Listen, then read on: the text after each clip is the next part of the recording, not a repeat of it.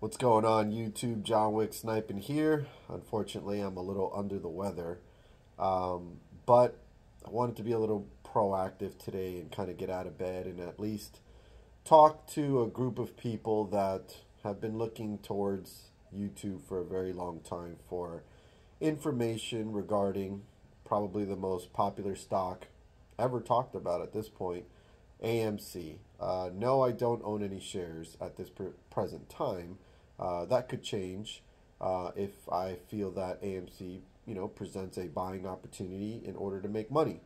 But the purpose of these videos, it may be more than one, but we're going to start with this one, and it's going to be directed at anyone that owns AMC and constantly looks at YouTube for information regarding AMC. And this can include YouTubers if they want to comment on this video. And based on the comments, I'll answer more questions on future videos. But I want to kind of call this a heart-to-heart with anyone that owns AMC, like I said, and you're watching YouTube every single day, and you're watching the same guys that you've been watching for a long time. Maybe you've added a couple here and there. And I just want to kind of first figure out on this video, what is the end game with AMC? Like, can you guys tell me in the comments, like, why is it that it has become so fanatical? Myself, I've many times stated on videos that I don't even believe that there are as many people as it seems that watch, comment about AMC. I personally think at this point it's a social media narrative. I don't know who's in on it. I don't know if YouTube, the entity's in on it.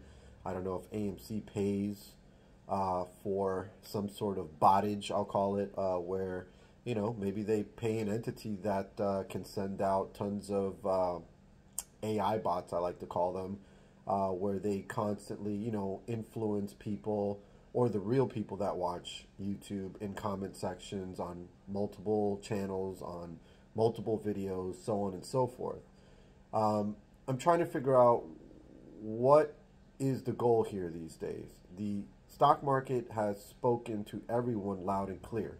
If you're watching YouTube and you're watching the stock market, you should know by now that the stock market's not going to allow anything to squeeze. I said this a year and a half ago. For anybody that's following my channel, and there are a good amount of you that have followed me from day one, you know that I've been saying this for a long time. They're not going to just allow a stock to run 10,000%. And I think you're doing yourself a disservice when you look at some other weird pumped up stock and saying, that stock did it, like HKD, where that was kind of just like probably a pump and dump coming based out of China is what we have speculated with that. But other than that, an American company is not going to pump up thousands of percent in the stock market. They're just not going to allow it. The latest way I like to compare what's going on in the stock market with respects to shorting unlimitedly on a stock is kind of like if maybe when you were a kid and you bet somebody like on a sports game and you took the bet basically, and they were like, hey, I'll bet you $100 the Miami Heat are going to win. Let's just say, and let's say you had the Celtics, right? And the Celtics won, and that guy owed you $100. And then he calls you up on the next game. He says, hey, let's go double or nothing. And you win that game too. Now he owes you $200. Calls you a third time, says, you know what, let's double or nothing again, 400 or 0. And he loses that one again. And he just keeps calling you and calling you and calling you and doubling the bet until one day you just realize you're just not going to get paid and you give up on it. I feel like that's what's going on with the illegal naked shorting in the stock market. We really don't know the rules. No one is going to take the lead in government or any other entity to really explain to us that what's going on is legal. Any explanations from the SEC have always been very vague, and you're playing a dangerous game when you don't know the rules of that game. So it brings us to this point. What is the purpose of parking money in a stock that isn't going anywhere. It just isn't. You don't have the CEO on your side. You must have come to that conclusion by now that the CEO is not on your side. He is not interested in the short squeeze. He's only interested in using the short squeeze narrative to continue to get people to buy stock. And he keeps on selling more stock, right? Now, I know what some of you are going to say. You're going to say, well, I'm not looking for a MOAS anymore. I'm looking just to get even. Okay, that's fair. And that's a little bit more realistic at this point, and I hope you get that. But please understand that after all this time, I guess we're, in 2 years now of hearing about AMC going to the moon. I mean, I know a lot of guys are not doing that anymore. We're all caught up in the court systems with what's going on there. But you have to understand that and I was there with you. You know, this is coming from a guy that was just as fanatical at one point about it. I also went on YouTube to share that fanaticism regarding AMC. I was heavily invested. I think I had at most at one time $20,000 invested into AMC. I don't even play with $20,000 anymore in the market in general. So the point of what I'm trying to ask you is, why do you continue to just park your money? Is it just because it's dwindled down so far now in this AMC investment that really it's not useful in another stock? Because I can tell you every single day there's an opportunity to make money in the stock market. You just got to learn other strategies of trading, and you've got to be a lot less greedy. They're going to pump multiple stocks on a daily basis, where if you know how to chart to a certain standard, or as a lot of us do, they use your gut. You know, something drops far enough that has a lot of volume. Sometimes you jump in at the right time. If you feel like it's reached its lowest point, you jump in, you let it rise up a little bit, you grab some cash, and you get out. I'll be honest, I do that a lot. I've been doing that in the last 3 stocks over about maybe 6-7 scalps. SQL, SHPH, WLDS.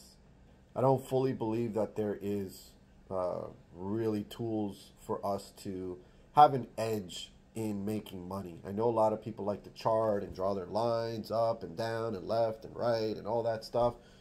But my theory is that any information that is put in front of you for your eyes to see can be manipulated, can be false. So what are you really charting? What information do you really think you're finding out? And to add to that, I've seen people lose tons and tons of money in every direction the market allows you to trade. I've seen people try to short, lose tons of money. I've seen people play options thinking they've got that unlocked, lost tons of money. I've seen people buy shares thinking their stock's going to go up to the moon and rip thousands and thousands of percent, and I've seen them lose tons of money. The market has already yelled loud and clear, this is not a place for you to grow your money. This is a place to gamble if that's what you're interested in doing. And I'll be honest, on my channel, that's really what we're doing if we're being honest about it. Keeping with that honesty, I'd like to say that that's what I do. I don't mind taking gambles. I am a poker player, and at this particular point in my life, I'm an actual poker dealer. So I've been on both sides of the table, just like I've been on both sides of the table with investing in the market, YouTubing, investing in AMC, so on and so forth. I've been a viewer, I've been an owner, I've been a YouTuber, I've been a non-owner, and just watching from a distance. And I can tell you that I've analyzed a lot of things over almost 2 years that I've been on YouTube. So I'm going to cut this video close to this point. I just want to do this as friendly and as mature as possible. I understand that that's very difficult in YouTube. There's a lot of people that get very excited to be able to, you know, be mean or angry or whatever. But you know what? My skin has gotten so thick these days from YouTube and being a poker dealer, because unfortunately when gamblers lose, they want to blame somebody. So unfortunately I have to sit at a table sometimes and take live trolling from people that lose and think it's my fault, when I'm just dealing them the cards that are already stacked in a particular order and will always play out the way they're supposed to play out. But if we can get past all that nonsense and just have a real discussion so that we can kind of find out what it is that we're actually doing, or what it is that you guys are actually doing, holding AMC for 2 years, possibly in the 20s, 30s, or above, and you know, letting that all go to zero? You just want Adam Aaron and AMC just to take all your money, because it's kind of looking that way. And I can tell you that that reverse split is going to go through, and when it does, and that price is much higher, there's going to be tons and tons of people that are going to short that stock, and at that point it might be the end of the road for AMC. Is that really where you want to be? Did you really mean it when you said, I'm either going to the moon or this money's going to zero? Because I can tell you that a lot of people pulled out of that talking point. But let me know in the comments. I just want to do this maturely with you. We'll try to root out as much trolling and nonsense as possible. And based off of your comments, I'll do more videos going forward to see if we can kind of psychoanalyze this situation and why a lot of you got stuck mentally and parked money in a stock that's just gone nowhere but down. I've been screaming this for over a year and a half now. So let's see what we can do. Let's see what we can come up with. If nothing else, at least it's to have a conversation. You're probably going to stick to your guns, whichever way that is. I'm probably going to stick to not owning AMC, unless it's going to be possibly my first time shorting a stock, which I am definitely going to consider when the reverse split goes through. But I'm going to end the video now. Let's see what you guys have to say. Thank you very much for your time. Johnwicksnipin is out.